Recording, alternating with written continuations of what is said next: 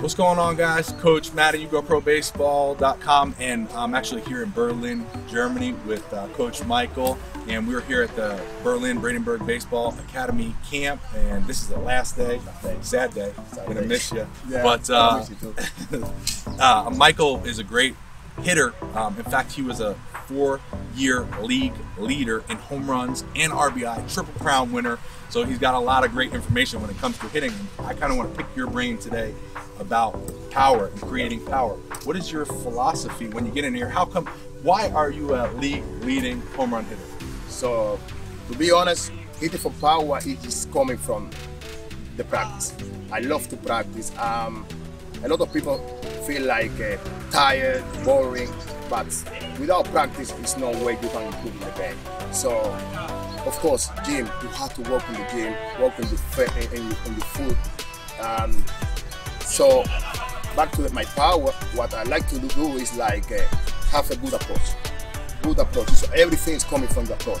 Have a full of energy, create energy, and balance. It's all about balance and trusting your hands. As long as you put in your brain like you can have a good contact, solid contact, everything will come. And what are some of the things you do in the gym to work on your power? Like, what are your favorite things to translate from the gym into your swing to create power? So when I'm going to the gym, I like to work a lot with my legs and with my abdomen, with my back, my back belly. So that's because I understand, for me, all my power is coming from my feet and my hips and my stomach. So I'm always trusting my hands. Have quick hands, and have a good approach, and trusting yourself. Is your mindset when the pitcher is throwing? Is your mindset that you're going to hit a home run every single time? Are you swinging with maximum intent, or are you just capitalizing on the mistakes he throws, or how do you go about it? Great question. I never think about home run because as long as I'm healthy, I know I can have a good game. So it's all about be consistent and be prepared. As long as you are prepared, home run will come. I'm thinking always to get on base, driving the ball, and move the run. And the reason home run is coming double, yeah, I love double. Yeah, when double is coming, home run is coming. But she said, I'm so happy when I'm on base. Have like a double, single.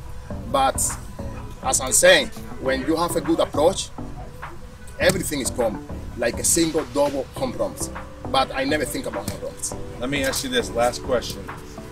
You seem like a very positive guy, been positive all week. I think it takes a very positive mindset in a game of failure where the best players are failing 7 out of 10 times. What is your process for, let's say you have a bad game, you go, you get the golden sombrero, 3 strikeouts, and what is your mindset? Like, how do you get out of that or get to the next game and stay successful over time? What's your mindset? Another great question. I'm always telling to my mates, to my teammates, hey, when you are 0 for 3, 0 for 4, it doesn't matter. You're going to have one at bat and we can win the game. It's all about one at bat and have a good approach and good solid contact. But you never, when you have like a 2 strikeout, 3 strikeout, you just keep doing it. Just like keep happy in the game. Try to have fun with your teammates in the dugout because you're going to have your chance. But if you're going down mentally, there's no way we can help. And me, I'm this kind of person. I don't care. I don't mind to have like an 0 for 4. Even if I have like 0 for 5, I know I think about next day. It's better the next pitch is coming, be ready because I'm going for him. But I'm always confident. Yeah. It's like I love this game because it's so tough mentality. Because basically like a 90% mentality, 5% talent. So it's not easy. It's not easy.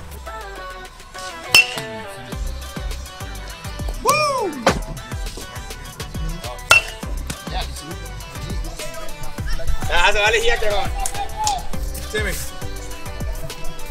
how'd you feel right now? Feels okay? one thing Michael and I were talking about that we saw was you were doing really well with the inside pitch. You had some good swings to the pull side and you did some good contact. But what I noticed was when you were starting good, but as you started your swing, your chest started to come up. You were very connected and short with your swing, which is a great thing. But as you pull your chest up, the bat's gonna follow, right? So if you're getting an outside pitch and you start here and your chest starts to come up, you're shortening your bat. So it makes it a lot harder to hit the outside pitch, the outside part of the plate. I think every single ball that you hit was to the pull side, this side, right? Yeah. Again, you had some good swings, but if you can work on keeping that chest over, you're gonna stay more athletic, more balanced, and then you're gonna be able to drive more balls up the middle and opposite field. Michael and I were talking before about his approach when he's hitting in the batting cages, and he was talking about, tell him what you were saying. Yeah. So me, when I walk in the batting cage, or even the repeat, I love to go to the right field in my first round. It's just be nice and smooth. Then you need to be athletic. You have to be athletic. Lefty up, guys. Let's slide back a little bit. You have to be athletic.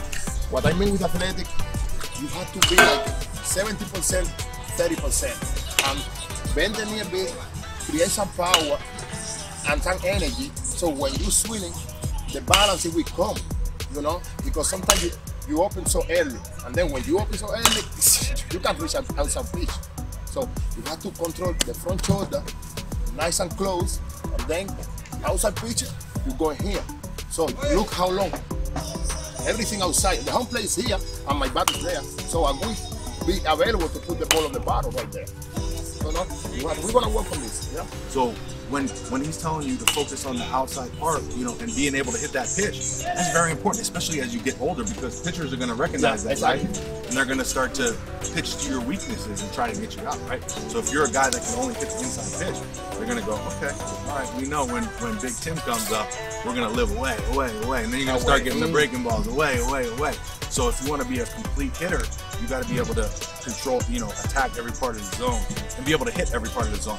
Tell them what you were talking about with the tee, how you work the tee. Yeah, even with the tee, I like to start like a high tee, very high, just to get on the top of the ball.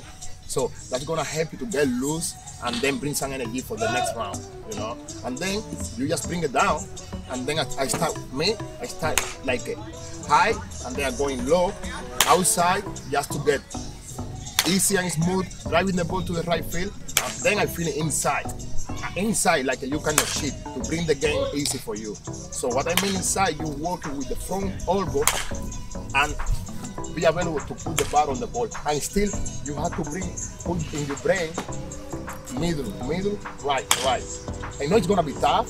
It's gonna be tough because you're gonna pull it, but it doesn't matter. What you're looking for is to put your brain, to connect your brain with the body, middle, right, and it's gonna be very important. More for you are a puller, you know, especially for the puller here. Yeah? And that's you know, the whole part of the zone. That's why he's as successful as he is, because he's working that whole part of the zone. But the main thing is that you're doing this over time. We can't do it 3 days here and then forget about it. You got to work on it as much as you can. The great thing with the tee is you can do it pretty much anywhere, right? But great job, keep it up, all right? Good job. So those are some great tips. Thank you so much. Take it from Michael here. You can learn something really special. If you have any questions, comments, leave them down below. And we'd love to see you in the next video. Thanks, guys. Thank you. That was awesome. That was cool.